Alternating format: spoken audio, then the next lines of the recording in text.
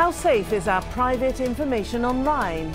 More details emerge about the largest cyber heist in history, a hack of Bangladesh's central bank. But it's not just banks. We give away private data every day to companies big and small. But are they doing enough to protect it? This is Inside Story.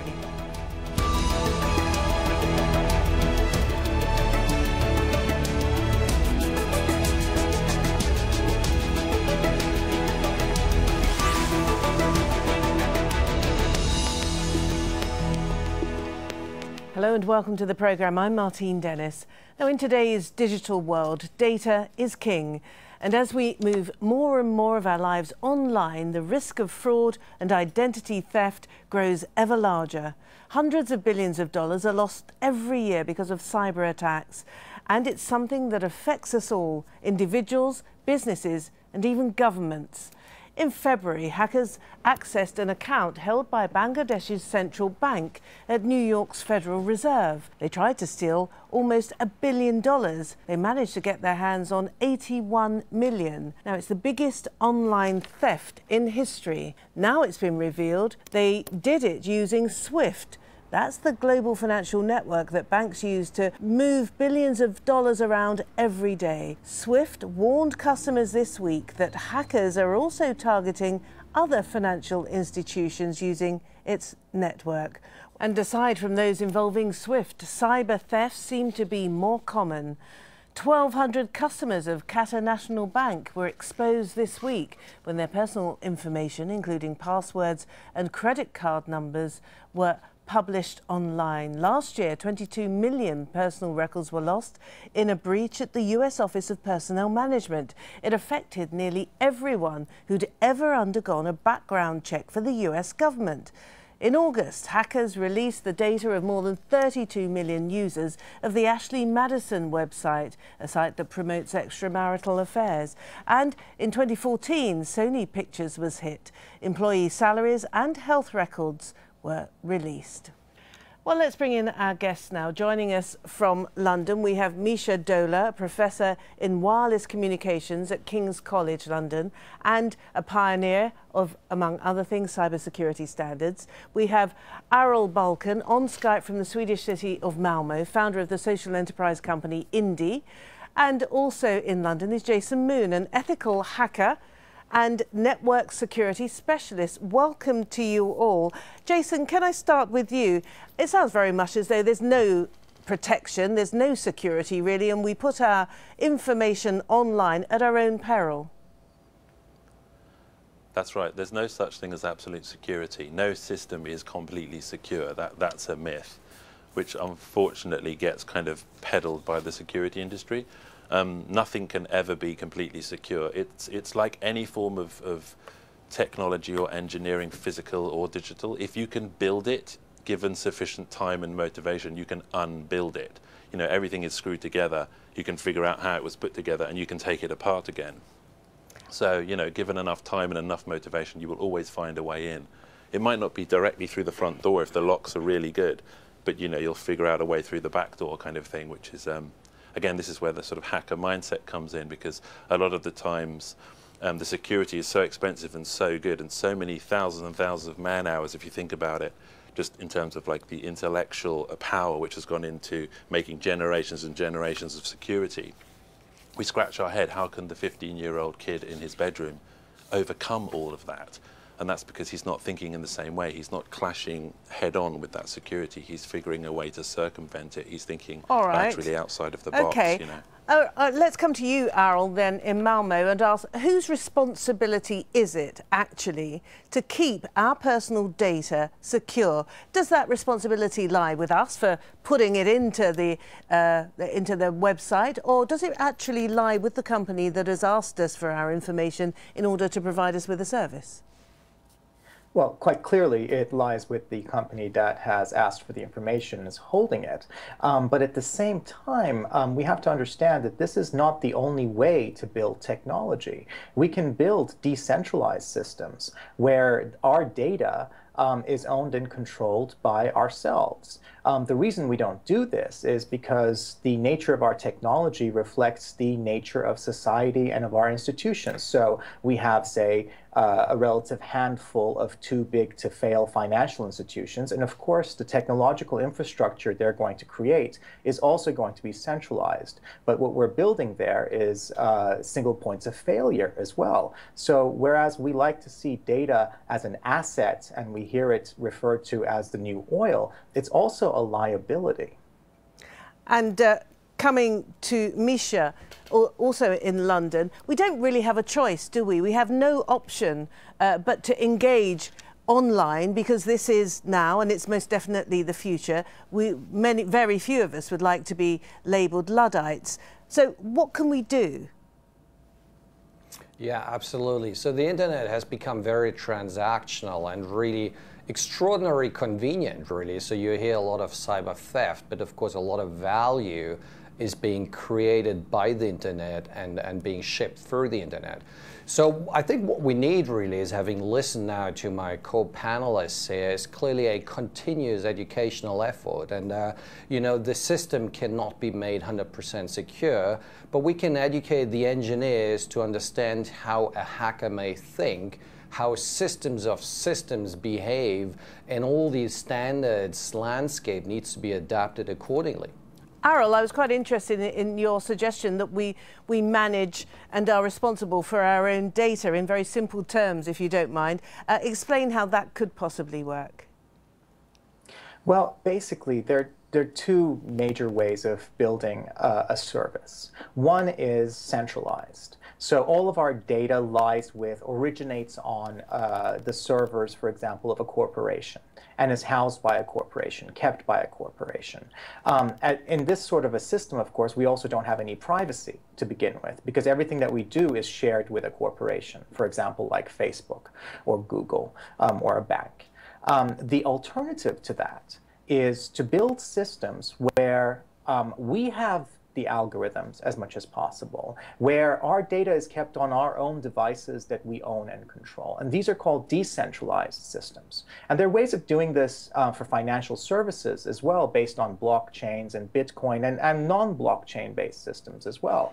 But like I said earlier, this is not a technological problem. This is a societal problem.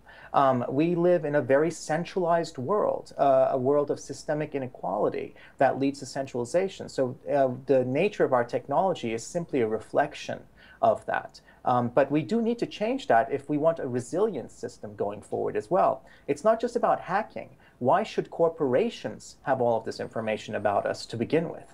So I'm guessing now, Jason, that for all of you who know the system very well indeed, there's very little surprise to learn that SWIFT has been compromised. This the network by which we send money around the world every day. I mean, we've heard about it, many of us use it, but very few of us actually know what it entails. So are you surprised to hear that it's been compromised not once but a couple of times?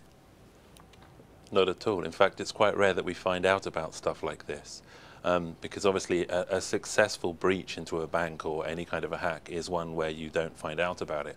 So if you find out about something, you can be sure that there's, 5 or 10, who knows, many times that you haven't found out about it. And I would also just slightly disagree with one of the other speakers. I don't think because I've kind of been working as a hacker for 15, well, all my life in a way since I was a kid, but professionally sort of 15 years or so. This is the kind of thing I hear a lot, and the discussion that I have a lot with security professionals. They always think they can learn how to circumvent the hacker, how the hacker might behave or think, or what kind of attack the hacker might do. I would say it's almost impossible to learn that. It's kind of a mindset thing. Hackers are born, they're not trained.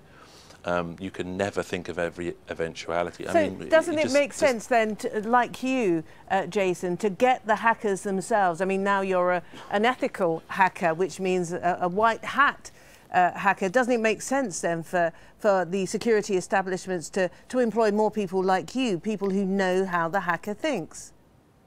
That's right, you have to, but we have this strange catch-22 situation in the industry whereby someone like me wouldn't necessarily be able to get a job in a bank because we would be deemed, risky and because of our record, when actually it's precisely someone like me that you absolutely need working there, advising on the security. So it's a tricky one. You don't hire the Teletubbies if you want to, do a hostage recovery mission or something. You get some SAS guys. Absolutely. You see what I mean? Absolutely, yes.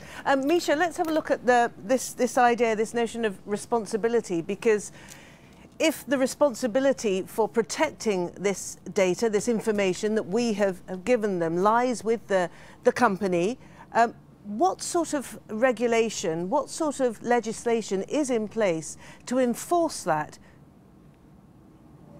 Yes, just to add to that, I really believe everybody is responsible, really. So we shouldn't be leaving our credit card details just open on the table on the train. So there's a societal co-responsibility, really. But I have to say it is, of course, easiest for banks now as a centralized entity or the whole financial system to take care of any fraud. And that's also a convenient thing. So we talked about the distributed system. I think Jason was alluding to that. It's a very, very attractive solution, really, to kind of distribute the risks, etc. But we don't know really if it's 100% secure. What could, again, coming in with a different hacking mindset, maybe somebody will be able to crack it at some point in one form.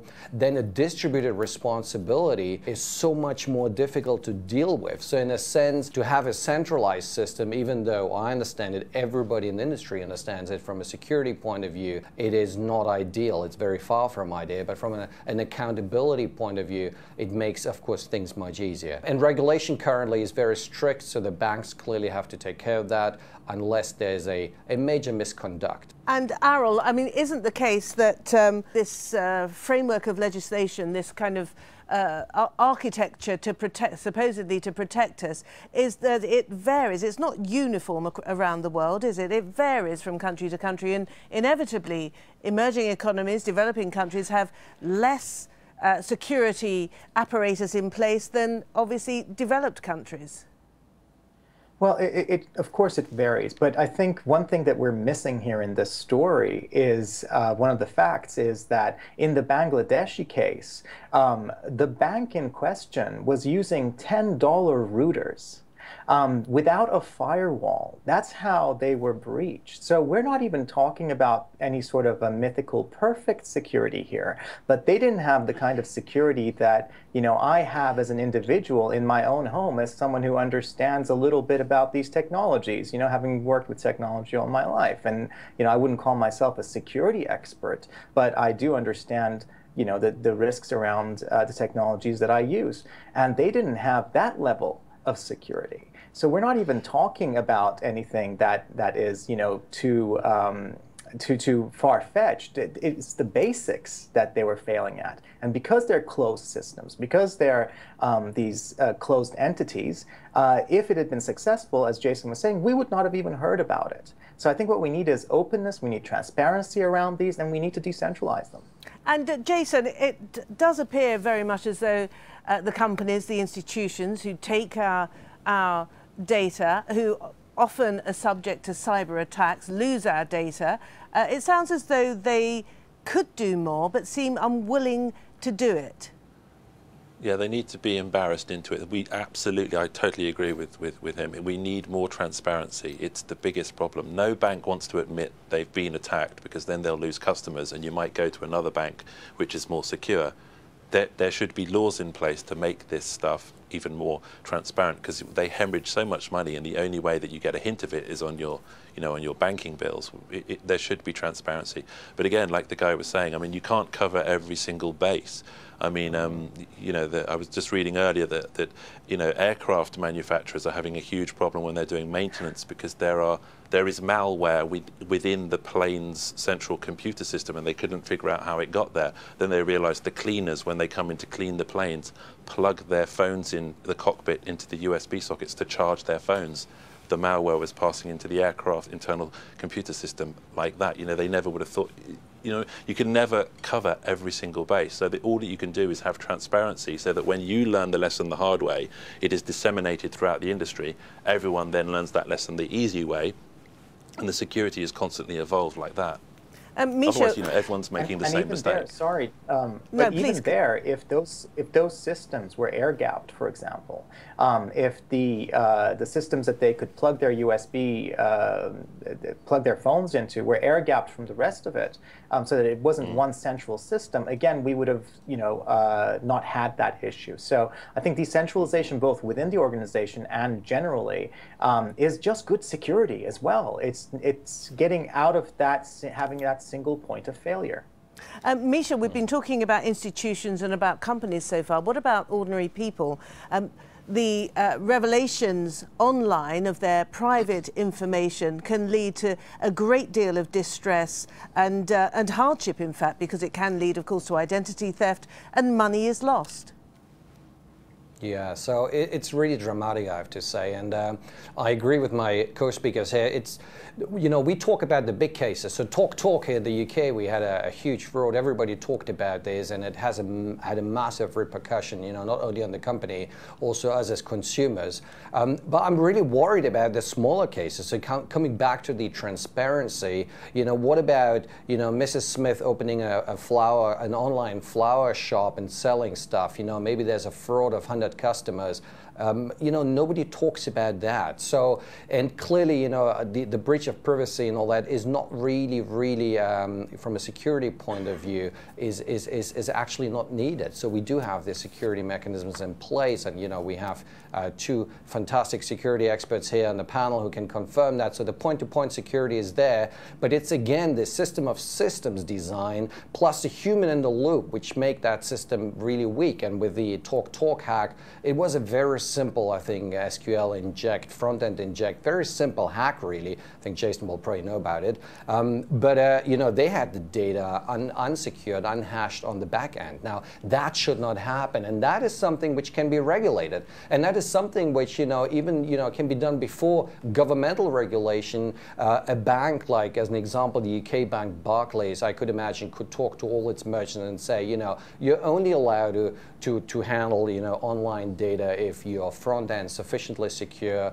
your back ends are secure, etc. So that there's a little bit of a peer-to-peer industry check here in terms of security. With that comes a trust, and hopefully then a sufficient system in place which stores our private data. Yeah, because I'm having problems understanding what a back end is. However, we'll move on, Arul, because what I find quite fascinating is that we're talking about cybercrime as being a major phenomenon of our time, and yet from some statistics I've got here, it seems that it's only representing something like 0.64% of GDP in the United States, 0.63% of GDP in China, and then for the UK it's 0.16% of GDP. So it's clearly not big enough for governments to really be serious about tackling this problem.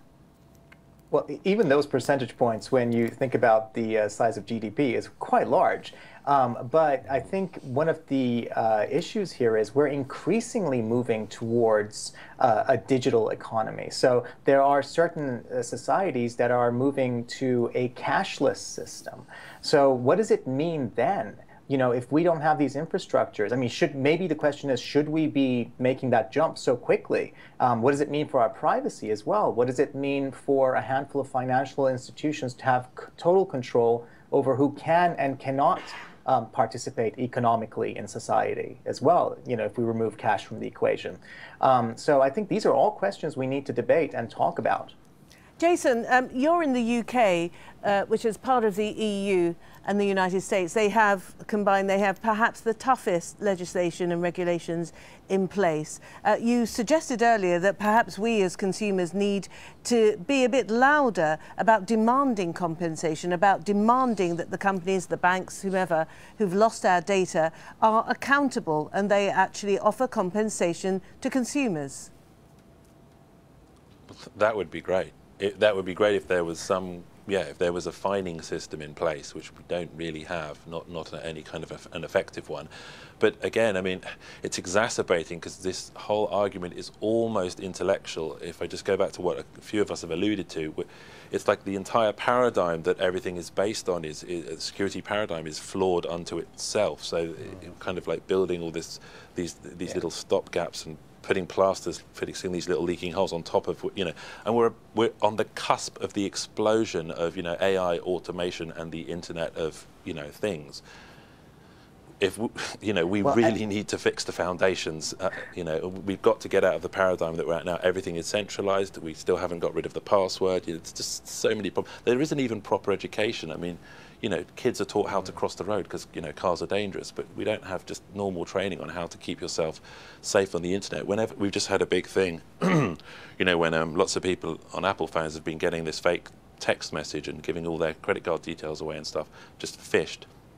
So many millions of people fall for these really simple tricks. It's just there's so much ignorance about how to keep yourself safe in the digital world. And what are we going to do? You know, in 10 years from now, every single electronic device you own will be connected to the internet. Think what havoc can be reaped. You know, we really need to sort this stuff out now. So Misha, coming back again to who pays, who's responsible for the distress, for the financial loss. Obviously, companies, there is a certain figure they can measure in terms of amounts of loss or reputational damage. But for the consumer has to spend so much time and agonise over repairing their personal affairs, changing everything. I mean, this is something also that has to be taken into account when dealing with regulation. Totally agree with you. That's a real pain. Think about it. If something happens to you today, what's really your leverage? What can you really do to quickly get everything fixed? It's really painful. You have to go step by step, card by card, phone call by phone call. If we could automate that, and in our society we could do that, that would really help.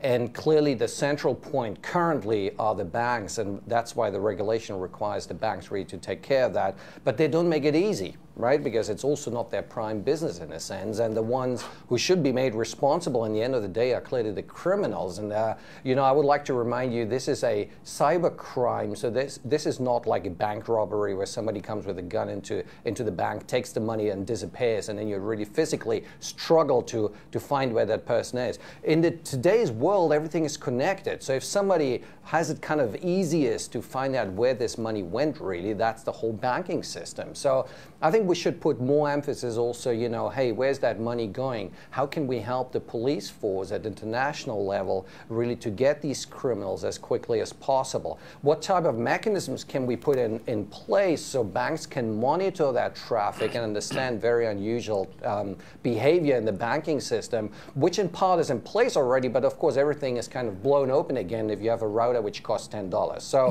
therefore, it's again, I'm coming back to this point, you need to educate that ecosystem. Everybody's in that boat, and we need to swim together. Okay, Errol, can I give you the last word? And I'd like you to reflect upon the idea that there is a basic kind of contempt, if you like, for technology among policymakers, among CEOs and politicians, the people who make decisions. They don't understand, nor do they try to understand the technology. And there seems to be, therefore, a disconnect between policy and actual the practical situation on the ground or on the internet, as the case may be.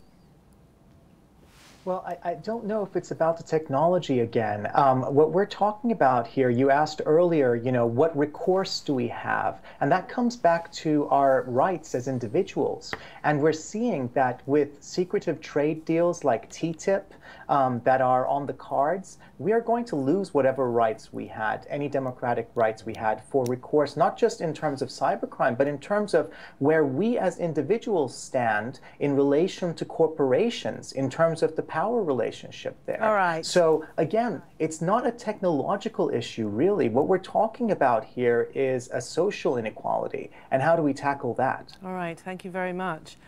Thank you very much, all of you. Can I start with Misha Dola in London, Errol Balkan in Malmo, and Jason Moon also in London. Thank you all very much indeed for a very enlightening conversation. Thanks a lot. And thank you for watching. You can see the programme again anytime you like by going to the website. For more discussion, you can go to our Facebook page. That's facebook.com/AJ Inside Story. And there's the Twitter sphere. Our handle is @AJ Inside Story. From me, Martine Dennis, and the whole team here in Doha, it's bye for now.